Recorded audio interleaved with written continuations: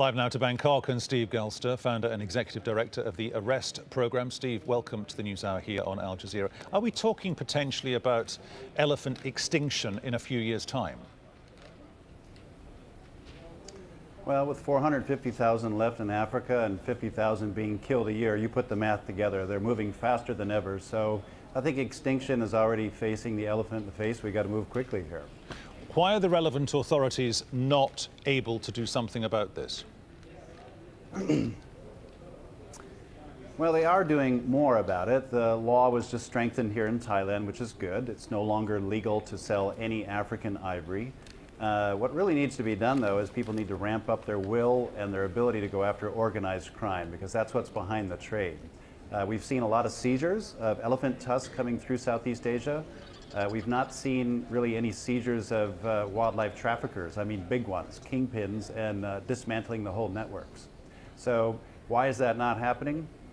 Partly a lack of capacity, but largely because people know that the folks behind this trade are powerful, they've got money, they're linked to some politicians, and so it's difficult for frontline law enforcement officers to go after influential folks unless they have top-level political will to go after organized crime and corruption.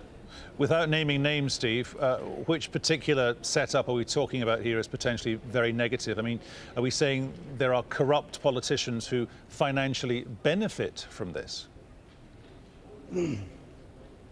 First of all, there's very good officers and there's a lot of good politicians. We're seeing political will improve. We're seeing people care more about this issue here. That's the good news.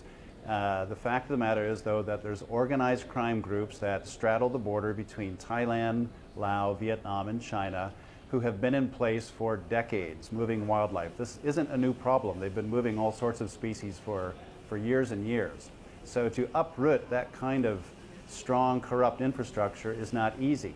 So with so many problems facing the government out here, I mean, drug trade, terrorism, etc., it's not easy to focus them just on wildlife crime. So what we've been trying to show them is that these wildlife trafficking syndicates are oftentimes involved in drug trafficking also. So it makes a lot of sense for them to bring their anti-organized crime units together to target ivory traffickers and other wildlife traffickers too. In that chain of supply and demand, where is the best pinch point for the authorities to target their efforts? It is around, well, basically, that's a good question, and the vulnerable points are in the logistics, the senior logistics parts of the supply chain. So people, subunits, if you will, that are moving the ivory through corrupt channels, through seaports, airports, and across borders. If you want to get more specific, we're talking about parts of Thailand, the Lao-Thai border, the Vietnamese-Lao border, and northern Vietnam up into China. That's where these companies have established connections and infrastructure over the last few decades. Steve Galster, thank you very much.